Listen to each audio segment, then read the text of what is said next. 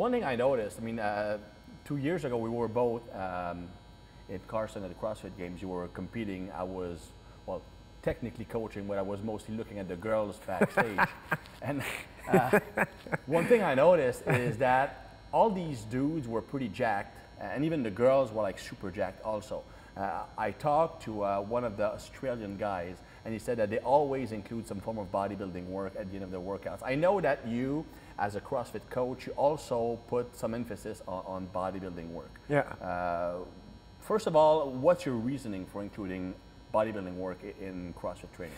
Well, actually, the first thing would be structural balance. So when we finish the open season, or when it comes the regionals and athletes comes out from this, well, it's a bit, if you think about a bone and you have not so much meat around it a bit, technically thinking about some smart meat actually, because after regionals, you're pumped, they're big, they're ready to work with huge amount of weights though. Mm-hmm. But we didn't go through specific type of pulling. We did a lot of pull-ups, of ring muscle-ups, of butterfly chest to bar and everything.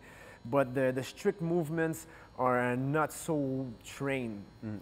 So actually it's to come back to the sources, put some good meat around the bones, and working through all those muscles gonna work in those specific exercise.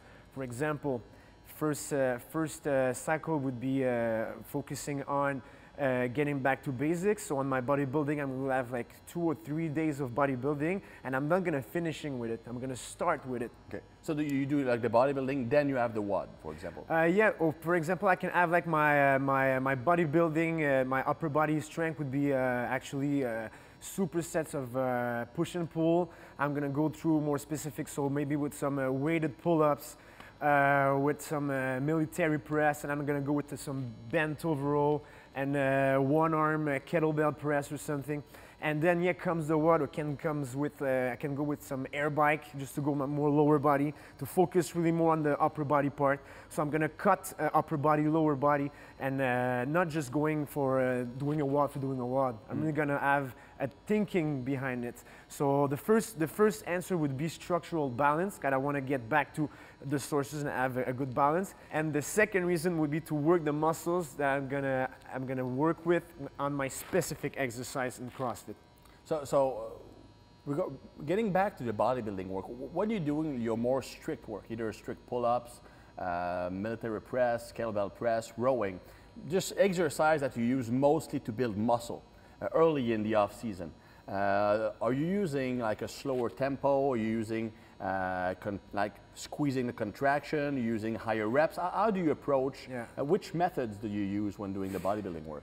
Well, I tend to go with more supersets, because the problem with CrossFit athletes is that they're always like, they want to feel they're producing energy, and it's hard. And if I go with like some rest pause, just like let's say 4 sets of 10 to 15 or something like that. Did you get bored? Yeah, exactly. They don't feel they're working out. Yeah. So basically, if I'm not doing EMOMs, I'm doing superset or 3 sets. It's funny because I mean we both talked about like the neurological profile, and from what I noticed is CrossFit athletes in most cases, not all of them, but most cases tend to be a type 1B or a type 2A, which are both driven by a very high rate of work.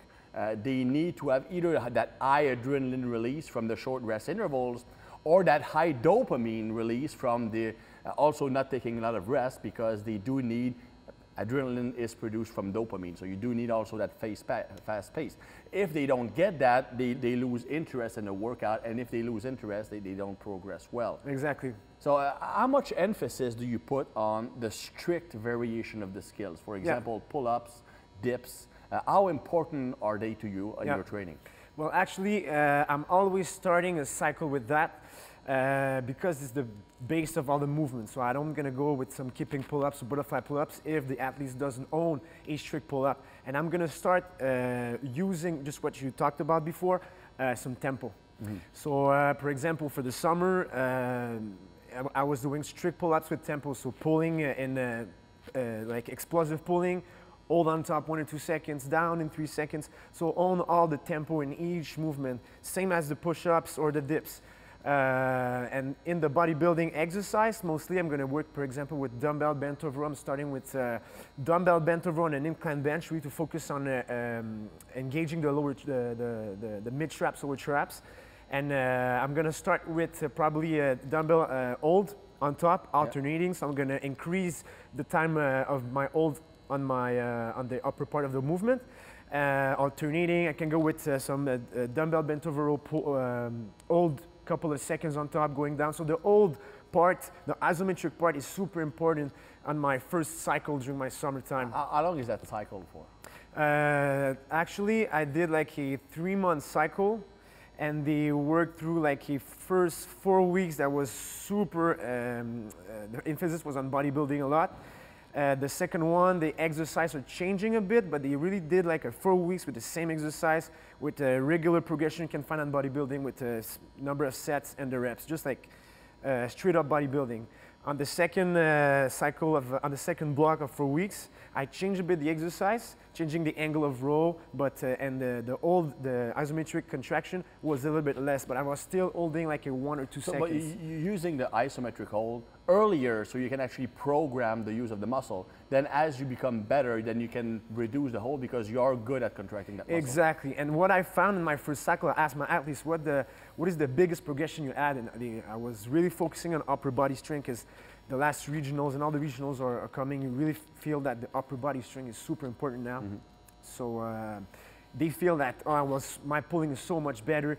When I go doing my pull-ups, I'm so much stronger now. When I pull something from the ground, I'm stronger, and that's a really good point, because people think about pulling from the ground. I got to do deadlift, got to do Olympic lifting, but they don't think about that component of upper body strength. So just doing bent over row, one arms dumbbell strict press, one arm dumbbell kettlebell push press, that was a game changer for them.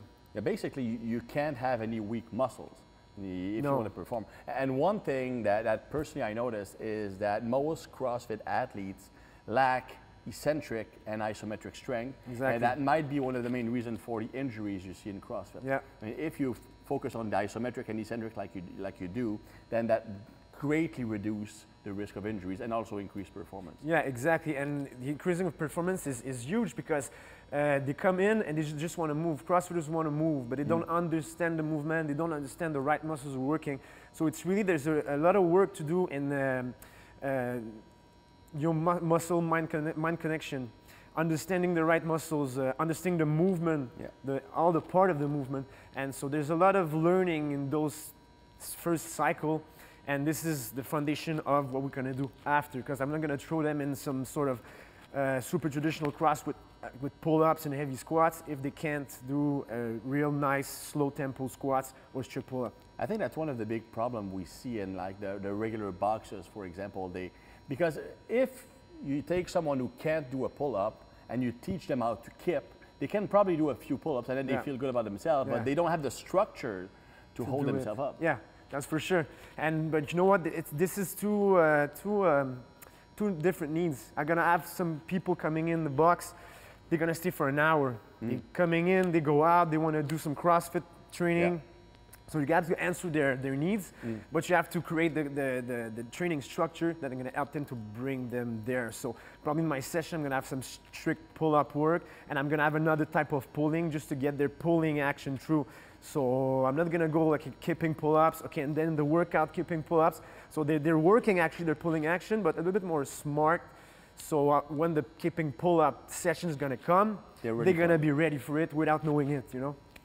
Very cool. Excellent. Thanks. Thanks. Thanks.